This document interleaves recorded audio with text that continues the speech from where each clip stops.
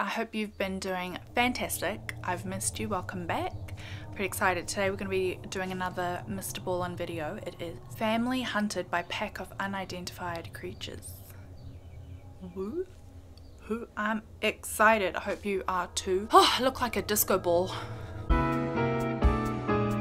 When I was a kid, one of my favorite places to go in the whole world was my grandmother's house. She lived in South Paris, Maine. About 2,000 people lived there, totally rural, and there's lots of forests everywhere. We'd get to my grandmother's big farmhouse, and we'd just immediately go off into the woods behind her property because it was like this vast expanse of wilderness. But as soon as it got dark at night, we would all be quick to go back inside because there was huge animals that lived in the wilderness of Maine, and you just didn't want to be out there past dark. And at night, I'd be looking out at this dark forest from the safety of my room, and I would always be so scared that a set of eyes were going to look back at me from somewhere in this dark forest. Luckily, that never happened to me.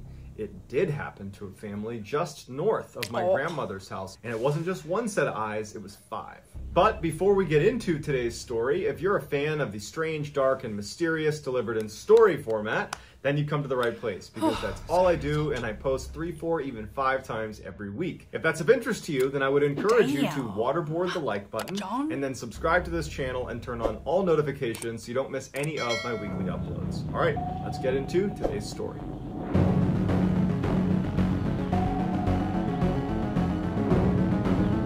Excited!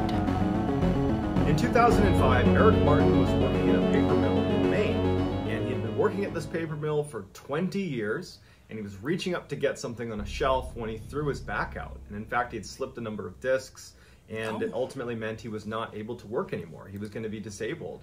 And so he's suddenly out of work. His wife, Shelly Martin, was not working at the time, but when he couldn't work, she needed to get a job. And so Shelly, who had not worked in a long time, was able, through some connections, to land a job in her hometown in Maine called Palmyra. Palmyra was a very small, rural community. I mean, we're talking maybe 1,200 people that lived there. They also had a 17-year-old daughter named Chelsea who was not eager to go, but it was the only place they could afford, and so they had to go. Luckily, because Palmyra was such a cheap place to live relative to where they had been living, that for less money, they actually ended up getting a bigger piece of property than they had lived in before.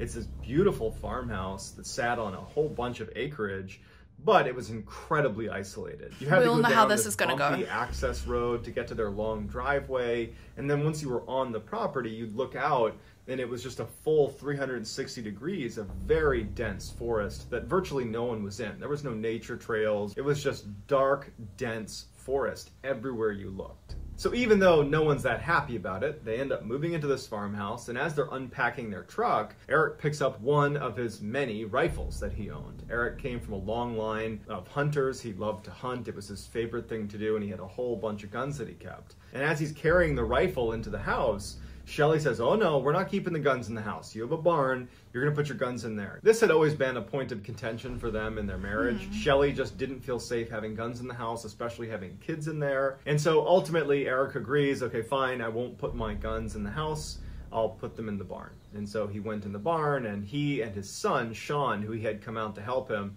they built this gun case for all of his rifles. It was very heavy duty. They put it in the barn, and then they locked that and then locked the barn itself. So they were totally secure in the barn, but definitely not readily accessible. Over that first year, Shelly and Eric developed this ritual where at the end of the day, they would go out on the front porch of their farmhouse and look out onto the front yard, and they would drink coffee. It was something they both looked forward to, and virtually every night they did this. And so almost exactly a year after moving in, it was in early 2006, Shelly and Eric are sitting on their front porch, enjoying their coffee, they're chatting, and Shelly thinks she sees something in the woods. Now, you have to understand the layout and how far away they are from the woods to get a sense of what they were seeing. Right in front of their porch was a gravel road where they parked their cars. About 20 meters away from their house to the left is their barn, and beyond the barn, basically straight out from the porch, is this huge open field where there's no trees or anything. It was like open grazing area. And then way beyond the field was the beginning of this tree line, of this really dense forest. So we're talking at least a couple hundred meters away where she sees these lights. And she described it as like a pulsating light. It did not look like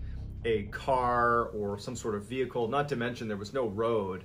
out straight ahead from their porch. It was just a dense forest where there was absolutely no one that should have been in there. Eric immediately, when he sees the lights, he thinks there's a poacher on his property, someone illegally hunting on his property. And so he gets Sean, his son, who did not live with them but was staying the night that night, he gets him to come outside and say, hey, do you think that's a poacher down there at the edge of our tree line? And Sean's like, I don't know, maybe. Eric decides that he wants to go tell this person to leave his property. And so he asked Sean to come with him. They figured they would just get to the edge of the property and yell out, hey, this is private property, you need to leave. As they're walking across the field and they're getting closer to the tree line, the lights, those pulsating lights, begin to fade and disappear back into the woods. And they get all the way up to the tree line and they can't see any lights at all. Even though at this point, standing on the edge of the forest, Eric and Sean are fairly confident that this poacher has left. They decide, just to be sure, let's walk a little ways into the woods. Even though it's totally dark, we're not going to get lost.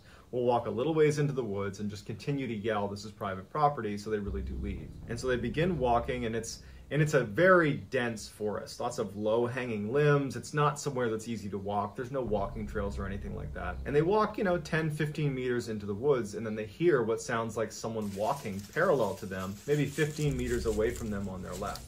And they both stop and they look. They didn't want to take any chance that they were being stalked by a predator.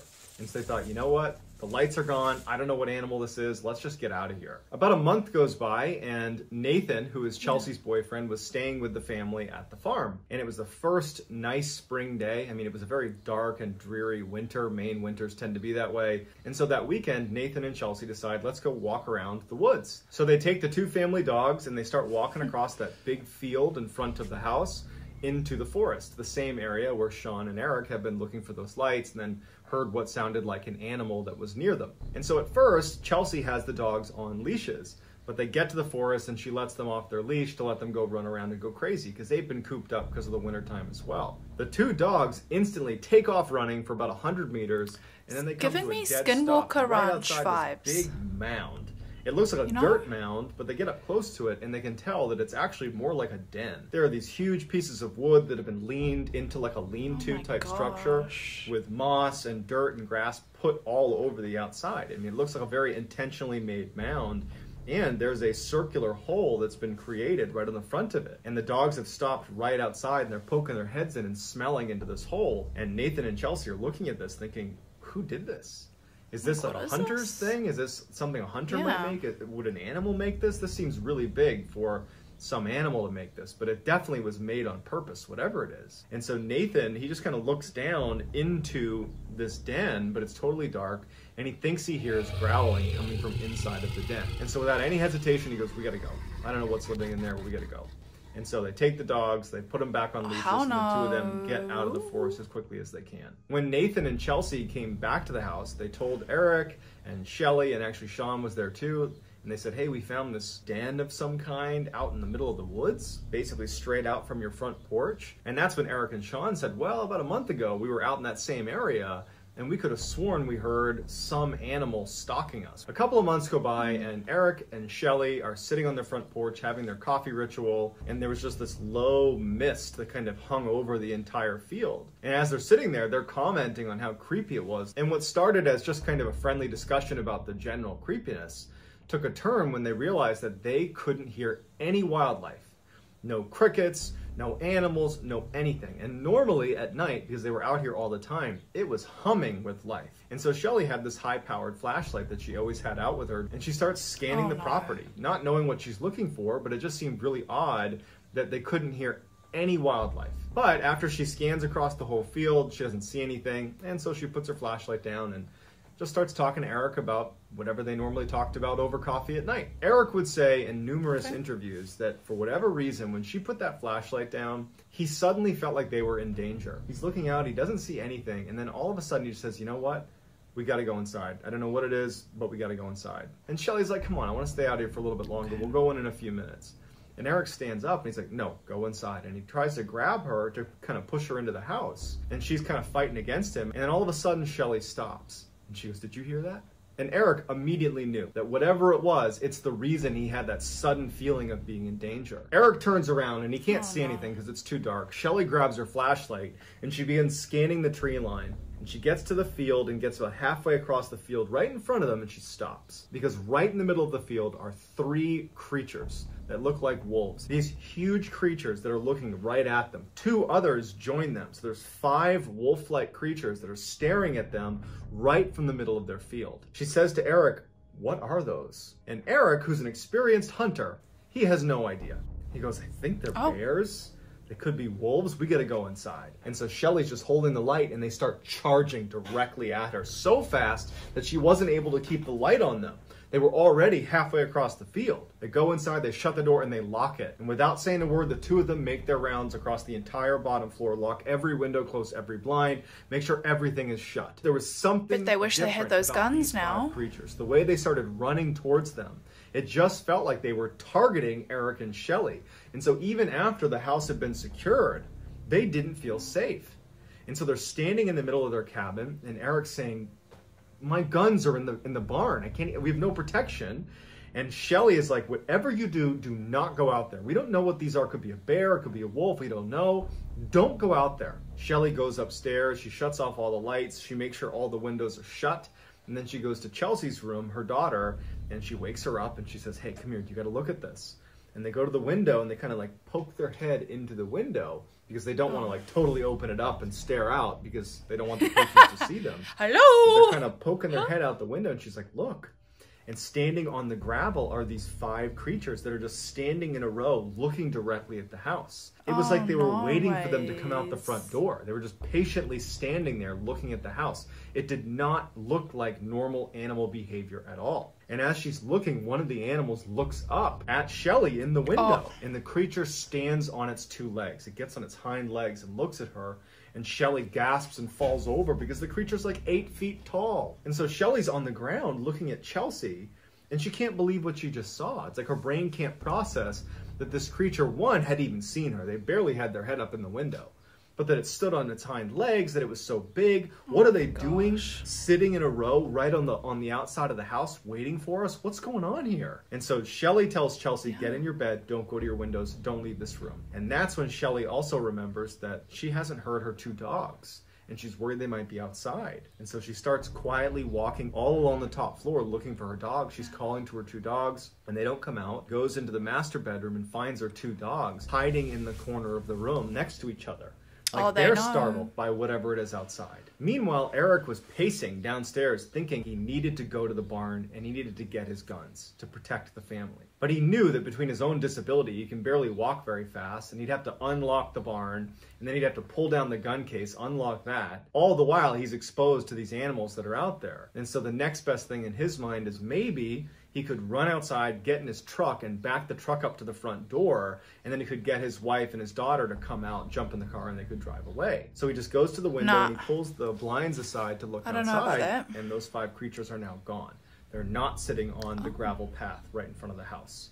He doesn't know where they are, but they're not in front of the house. And so he closes the blinds and he's like, "Well, I don't know where they are. It's too dangerous to go out there." He starts pacing some more and he goes back to look, and he sees them back in the field where they first saw them, all 5. You can see all 5. They're facing the house still, but he can see them because the moon has now popped through and he's got illumination on the field, and he can see all 5. And he's like, "Okay, maybe if I just keep my eye on them, I can open the door, run out, get the car, back it up without them seeing me." And so without telling Shelly, he opens the door and he goes onto the front porch and he sees them out in the field. He's got a good line of sight on them. Quiet as he can, he walks down the steps and he makes his way over to his truck, which is about 10 meters away. And as he's getting closer and closer to his truck, he's got his eye on the creatures that are in the field. They haven't moved. They apparently haven't seen him. He gets to the driver's side of his truck and he's got his keys out and he's kind of fumbling to hit the unlock button, and then his motion sensor light kicks on. And he's so on edge being out there, when the light kicks on, he drops his keys because he's so startled. And the first thing he does, he looks towards the field. And he sees that one of the 5 creatures is now standing on its hind legs looking at him directly. Before he even bends down to get his keys, he sees them all running towards him. He reaches down, he grabs his keys, he runs back to the house as fast as he can, and he gets inside and slams it right as he can hear them crossing the gravel right in front of the house. And he hears them bound onto the porch and start running around the wraparound porch. He's too scared to even look in the window, so he ducks down to get out of view. Shelly, who was upstairs, can hear everything going on, and she yells, Eric, what's going on? And he goes, stay up there, stay up there. Shelley, Eric, Chelsea, everyone's just frozen waiting, knowing that these creatures are right on the other side, walking along his wraparound porch. And after a while, he hears the footsteps of these creatures leave the porch and go back onto the gravel area. And at some point, he pokes his head up and he looks, and all 5 are sitting there just facing the house, waiting for them to come out of the house. And so he scurries up the stairs to where Shelley and Chelsea are, and they just are so scared. So they decide they gotta call the police. I'm nervous. If nothing else, the police will drive up, and their vehicle might scare away these creatures. But on the phone, Shelley lets on that what they're really scared about is something on their property. In fact, it's 5 creatures, things running around outside their property. And immediately the police officer who's responding to this, he's like, all right, well, are you sure it's not a moose? Are you sure it's not a bear? And finally she's like, no, can you please just come over here? And he's like, listen, ma'am, just keep your door shut, keep your windows shut, and I'm sure it'll be fine. And ultimately, that's how the call ends. Oh, They're super on their helpful. own. The Thanks. family felt helpless. And Eric especially felt really frustrated because he can't protect his family. He doesn't have a weapon. He can't get to his vehicle. They're just trapped. And so they decide the only thing we can do is barricade ourselves inside of the house. And so for the next 30 minutes, they put heavy furniture in front of all the doors and the windows. They blocked everything as best as they could. They got kitchen knives and they got an axe that they had inside to chop some wood. As they go upstairs, they lock themselves in the master bedroom with their weapons and their dogs. And they get on the bed and they just decide all we can do is wait until the sun comes up. During the time they were barricading their house, they would look out from time to time and they would see the 5 creatures just sitting on that gravel area right in front of their house, just waiting for them. When they finally went upstairs and barricaded themselves in that room, they immediately heard the creatures move off of the gravel. And they heard a couple of them at least walk onto the porch and start pacing around the porch. And it's totally silent besides the sounds of these creatures. And they were clearly communicating with each other. They were bumping into walls and then they were howling at each other. There was clear communication happening where they were trying to coordinate some sort of attack on the family. Now, the way the house was set up is there was a 2nd floor roof, and then the 1st floor was a little bit wider than the 2nd floor and had its own kind of separate roof. And after a while, the creatures stopped walking on the porch. They left the porch and it's just silence. And then they would hear them jump onto that 1st roof. The scary thing about this is that if you walked around the roof, you could actually look into the 2nd floor windows. Oh my gosh. And so they're laying there, and periodically they'd be looking out their window. There was windows on either side of the room they were in, but there was a thin curtain between them and the window. And so from time to time, these creatures would walk past their windows, and they would stop, they'd put their paws up onto the window, and they would look inside. But there was a very thin sheet between them and the glass, so they couldn't see the creature. Why and the creature aren't couldn't they see going them. inside All the night, house? they're listening to these creatures running around, and sometimes they'd hear really loud scratching, like they had figured something out and they were trying to burrow their way into the house. But after a whole night of this, they never actually broke the glass. They never got inside the house. As the sun started to come up in the morning, the creatures jumped off the roof and they could hear them running away. And for about an hour, they didn't hear anything outside. The sun's come up and they felt safe again. And so they left their room, they go downstairs, and they finally open it up, and all over their property are signs of huge creatures that had been on their property. Massive footprints with huge claws at the end. They found tufts of hair that had gotten caught on fence posts. And even scarier is they found all these points on the house, in particular on the 2nd floor when they were walking on that roof, where there was clear markings that they had tried to burrow into the house. No. There were these deep-seated scratch marks into the side of the house. The front door had been scratched apart. I mean, it was very Is that a real photo? That whatever these creatures were, they were trying to get into the house, but they had just been unsuccessful. This experience was so traumatic for the family that they sold the house and they moved very quickly after that. And they have not experienced anything like that since they left. So what do you think those creatures were? Was that a bear, a wolf, or something else? I feel like it's really similar to the Skinwalker Ranch with the wolf.